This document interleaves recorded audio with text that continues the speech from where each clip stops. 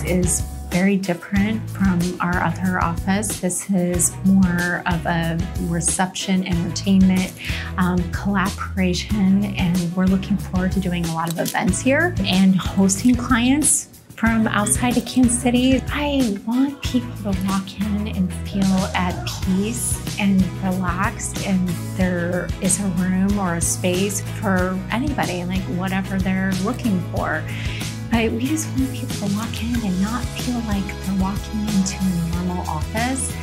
This space represents all of these changes that we've experienced since the pandemic. It's a little bit of home, it's a little bit of professionalism, and it's a balance for everybody who just walk in here and feel at ease.